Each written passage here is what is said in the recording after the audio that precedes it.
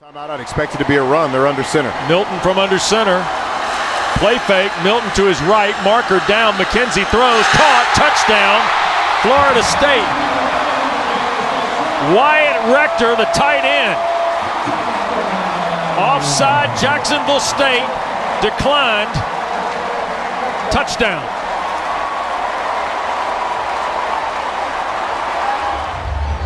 Turnaround.